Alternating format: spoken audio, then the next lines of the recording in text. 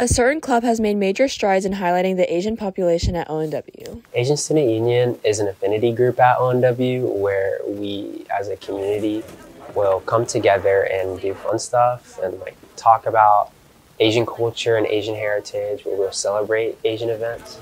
The club is mainly student-led, with Celia and other board members organizing meetings and ASU events. Being a club where students can feel welcomed and feel like they can share their culture with other students in the building. Along with establishing the environment, ASU also has missions and goals to achieve. The legacy that I hope to leave on this year's ASU is I hope that I can create an environment and a club that allows people to connect with each other, especially those with Asian heritage.